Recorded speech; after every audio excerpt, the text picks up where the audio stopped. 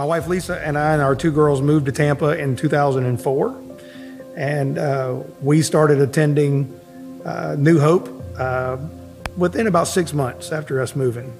Currently, I am on the finance committee, been on there for about a year. Outside of that, just part of the Second Act Sunday school class. Both of our parents attended church.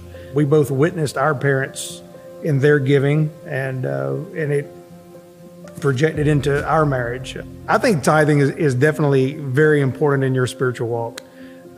It's a discipline that everyone needs to really embrace. We go through times where we have more time than money, or we have more money than time, and I think God wants a little bit of both. I got the opportunity a few years ago to chair the capital campaign for the social hall.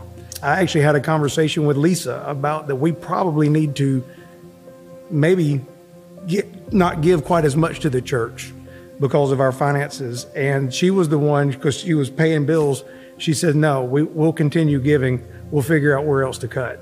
I think that strength of having a partner like that, to have Lisa tell that to me, shows what kind of dedication that she has, what she grew up with on tithing, and hopefully that's what we project. Tithing is just a spiritual discipline that I think you must have. Secondly, giving above and beyond is generosity that you hope that just in your walk with Christ, that's what you want to do.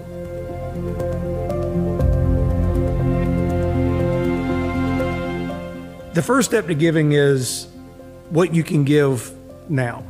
Can you give up a cup of coffee a week to give to the church? And amazing what a habit will do and how it will grow into a good spiritual discipline. No different than getting into a habit of working out every day. You have to do it every day. You have to be habitual about it, and you have to take the first step. God will hold your hand and take the first step, and He'll be with you the whole way. As Pastor Vicki has said, we're all in. I think it needs to be a time of reflection for everyone in the church to determine how much they can give of their time, talent, and resources. That not only is it a financial decision, but it is a time decision, because your most valuable and precious commodity you have is your time and the talents that you have. God's given every one of us talents to use within the church, and we need to have everybody step up. I'm Bobbitt Jenkins, and you can count Lisa and I in.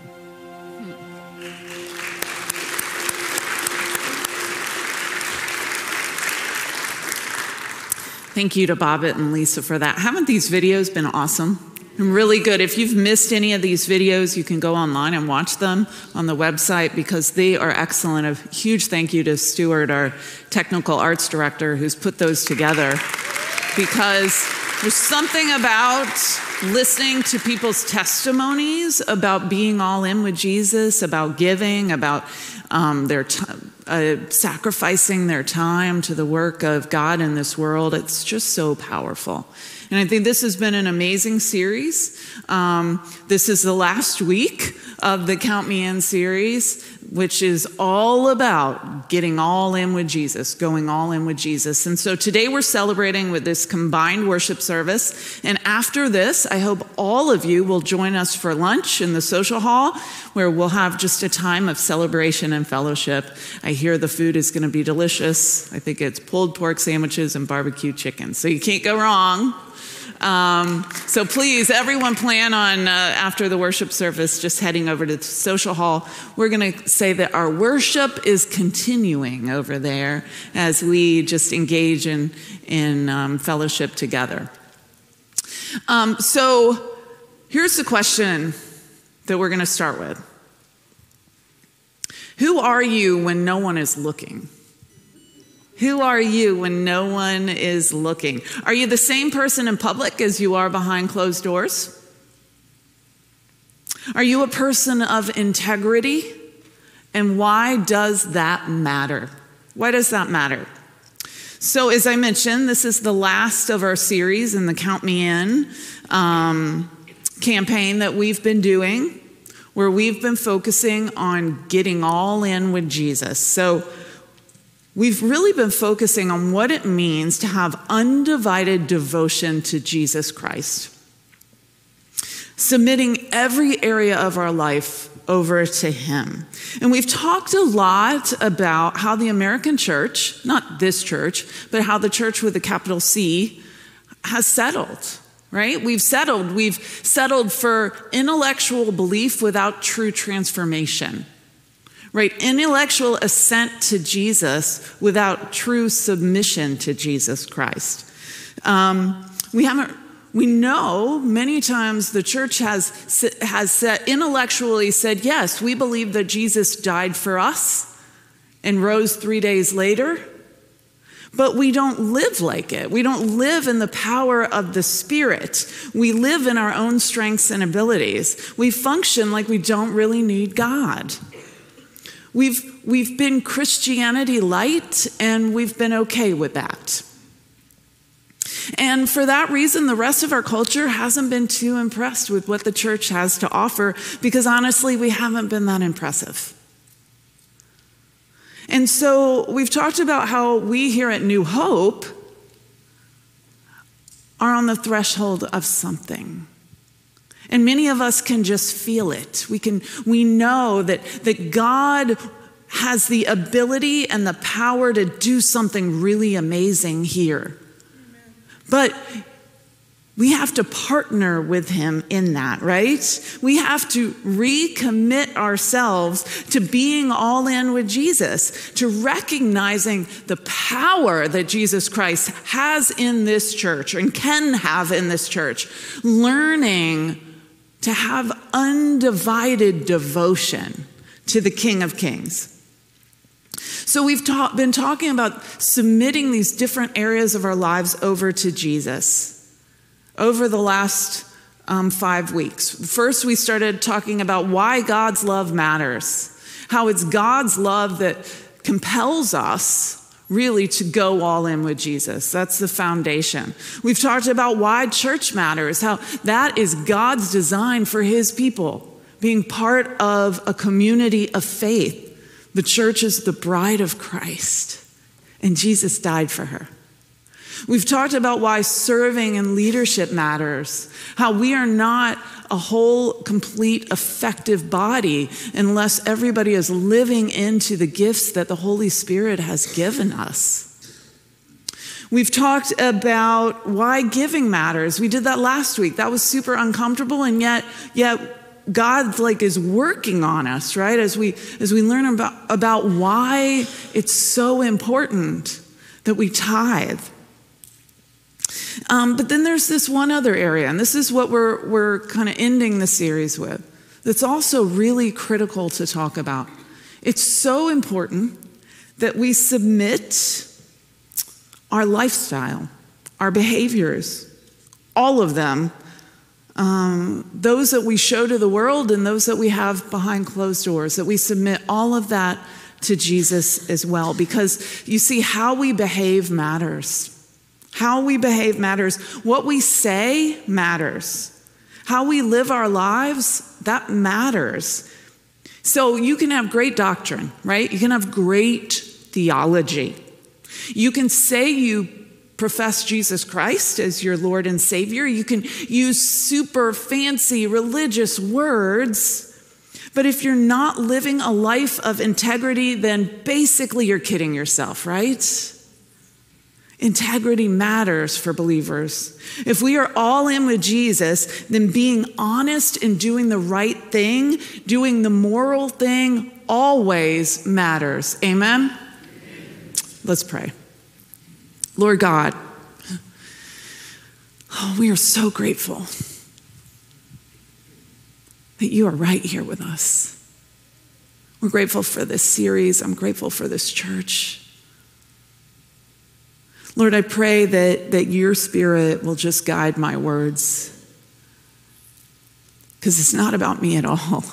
So I pray that you just will speak through me, And that regardless of what I say, that each person here will walk away with what you want them to know, Lord Jesus. We pray for those who are worshiping with us online. We pray for those who are in-house. We pray for those who will watch this 6 months from now on our website, Lord.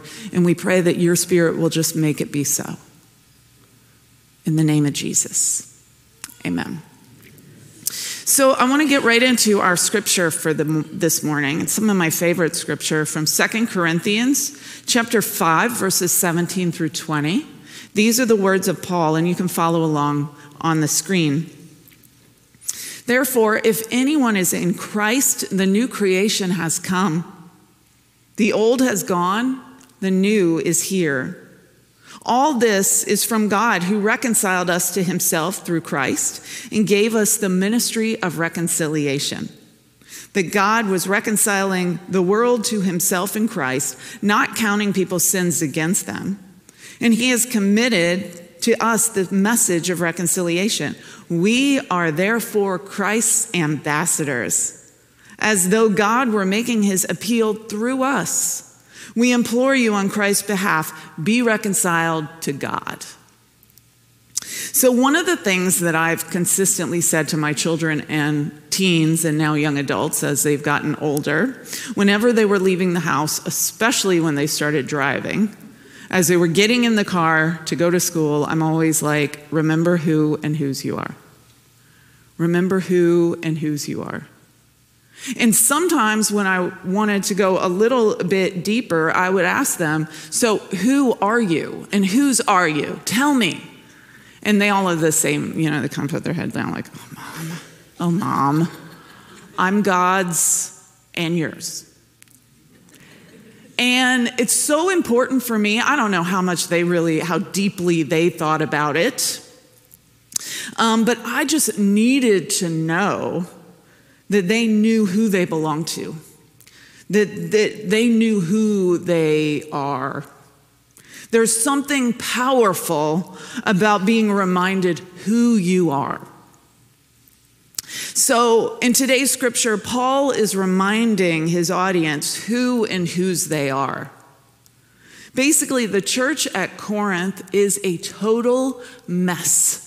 It is a total mess. There's all this drama. There's never drama in churches, right? There's all this drama. There's immorality. There's false teaching. There are actually people challenging Paul, saying what he's teaching is wrong. And Paul has gone to Corinth. He's tried to resolve these issues, but he gets back to, I believe he was in Macedonia when he was writing this. And guess what? Same old stuff. So he sends them yet another letter, and that's what we call 2 Corinthians. And I love the first part of this scripture. Paul reminds them, you are no longer the person you once were. You're no longer that person. If you are in Christ, then you are a new creation. You are a new person. The old has gone, the new has come. And that means when we say yes to Jesus Christ, our old sinful life is gone. We've been talking about that over the course of these last few weeks. Our old sinful life, it died up there on the cross with Jesus. We are born anew through the power of the Holy Spirit. We are born again. That's where that phrase comes from. We are born again through the power of the Holy Spirit. We are remade in Jesus. We can be transformed people because of the Spirit of the living God within us. And this is possible. This is possible through the power of Jesus in us. It was Jesus who died for us and cleansed us with his blood. Amen? It was Jesus who made it possible for us to be reconciled with God, made right with God. It was Jesus who justified us. And because of that, we are Christ's ambassadors. That's what Paul says. Because you have been made right with God, now you are Christ's ambassadors. In short, Paul is saying to the very messy Corinthian church, he's saying, remember who you are. Remember who you are. You are no longer that messed up, lost person. You are someone new because of what Jesus did for you. Act like it. You have been made right with God. Act like it. The Holy Spirit is within you. Act like it. You are an ambassador to Jesus. Act like it. So I want to stop for a second and think about this whole idea of being an ambassador. An ambassador. So an ambassador is someone who represents one country while living in another, right? And the United States currently has, I did a little research, this is your bit of trivia for today, 184 ambassadors to foreign nations and also to some international organizations. So if you think about it, these are people who are given authority to speak on our behalf, right? They're given authority to speak on behalf of the United States to another country or organization. But they really walk a fine line. Ambassadors walk a fine line. They live in one country, but they represent another country. So they represent the message of a leader who isn't necessarily present. They also have to embody the character and follow the laws of their home country, even if they're located in a country that doesn't necessarily appreciate those laws. It can be a dangerous job at times.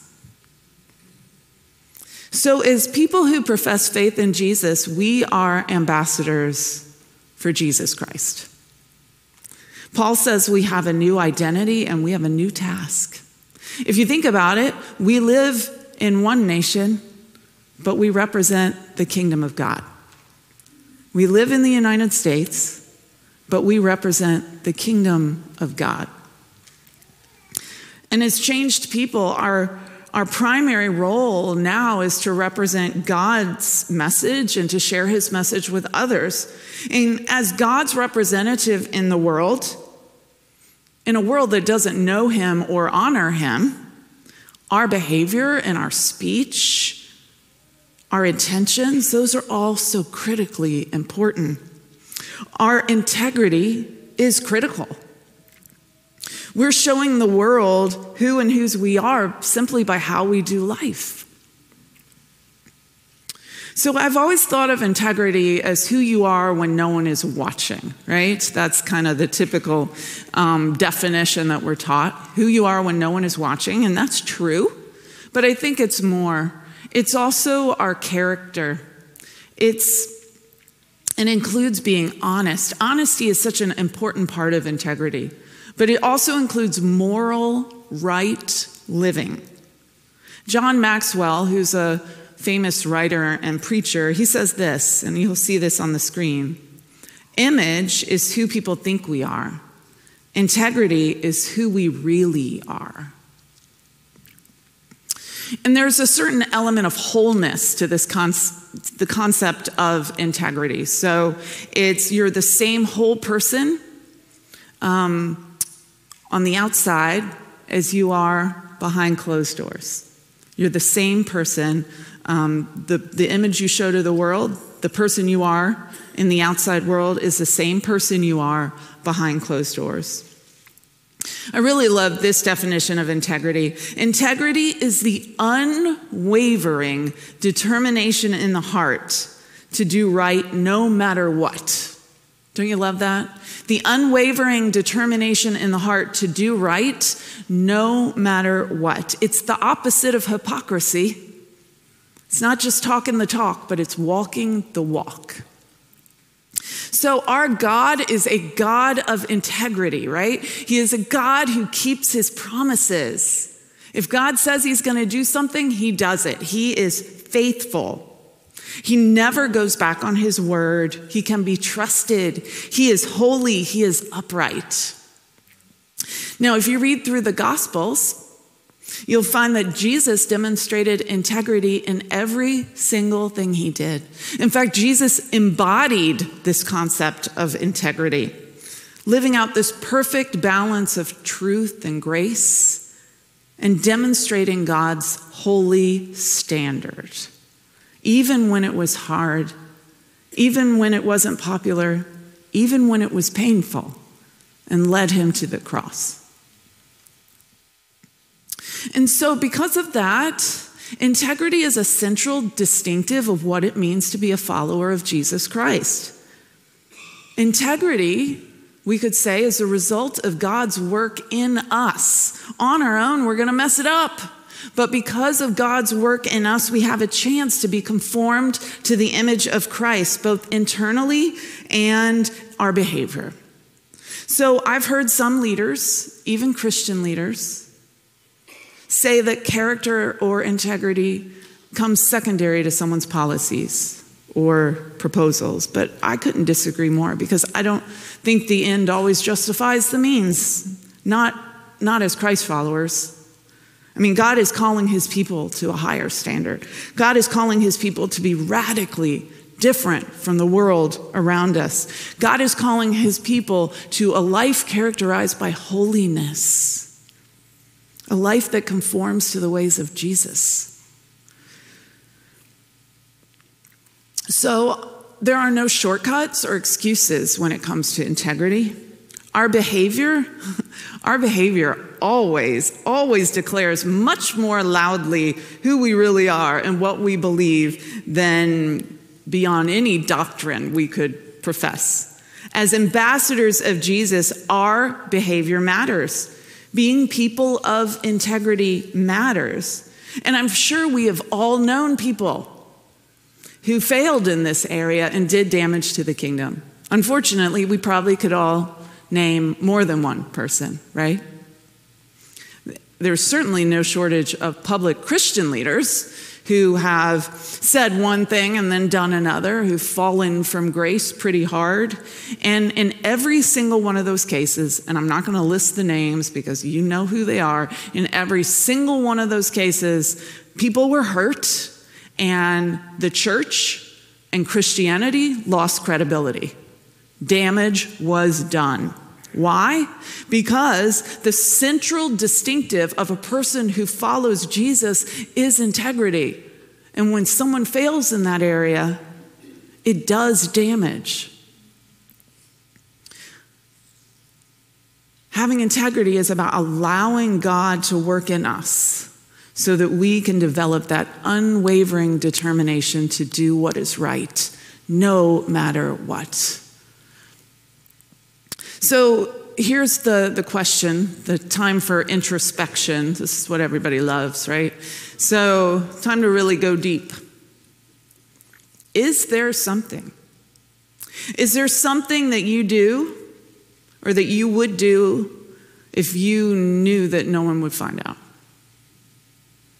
Is there something you would do if you knew that no one would ever find out? Or maybe there's something going on in your life right now. There's a behavior, a decision you're making, a pattern of speech, something that you know just isn't pleasing to God. It's not moral. It's not upright. Maybe it's damaging relationships. Maybe it's destroying your peace because you know it isn't right. That's called the Holy Spirit. That's called conviction. Maybe it's just taking a lot of your emotional energy because you have to make so many excuses to yourself to convince yourself it's okay. And maybe it's damaging your witness for Jesus to other people, whether it's your family or your coworkers, whoever. Take a moment and think about that. We all have something. We all have something, including me. So I want us to think about this. Integrity. Integrity means that we will do the right thing, even if we could get away with the wrong thing, because we want to please God. It doesn't mean we're perfect. None of us are perfect. We are flawed, broken, sinful people. But remember, we're also new creations in Jesus. The Spirit of the living God is in us. If you have said yes to Jesus, the Spirit of the living God is in you. The same Spirit that raised Jesus from the dead is in you, and that's powerful. And because of that, we want to do right by God. We acknowledge those sinful, broken places in our lives, and we have a genuine desire to work on them. There's nothing wrong with conviction. That's a good thing. We want to look more like Jesus. We want to demonstrate God's expansive love and grace to others and then have them take us seriously. Because if we're not people of integrity, then that so damages our witness to the world. No one's going to take us seriously. We're just another hypocritical Christian, right? So this is all about knowing who and whose we are. We belong to Jesus. We belong to Jesus, and we are his representatives. Friends, this is serious. This is serious. This is not Christianity light. That was a bygone era. That is over with. You see, there is no higher calling than following Jesus. There is no higher calling than being an ambassador for Jesus Christ. 1 Peter chapter 2, verse 9. But you are a chosen what? People. A royal, a holy, God's special, that you may declare the praises of him who called you out of darkness into his wonderful light. God wants to do a powerful work in and through you. God wants to do a powerful work through us as his body right here at New Hope. He wants you. He wants me. He has called you. He has called me to be an ambassador in how we do life. He has called New Hope. We are a group of ambassadors, and there's no higher calling. And the question is, are you all in? Are you all in? Are you all in with Jesus? Can we count on you? Can Jesus count on you? Are you all in with your church attendance? Are you all in with attending worship regularly? Because there's no such thing as a solitary Christian. We need each other. I need you and you need me. This was God's design for his people, to gather together and worship. So are you all in with your church attendance? Are you all in with serving and leadership? You've been given gifts. When you said yes to Jesus, the Holy Spirit gave you at least one spiritual gift, and he intends for you to use it. And if you're not using it, well, my prayer is you have a bunch of holy discontent going on in you, and you know that God has called you to do something else. God is calling you to live into who he created you to be. So are you all in with your serving and leadership? No excuses. I'm so busy. No excuses. Are you all in with your giving?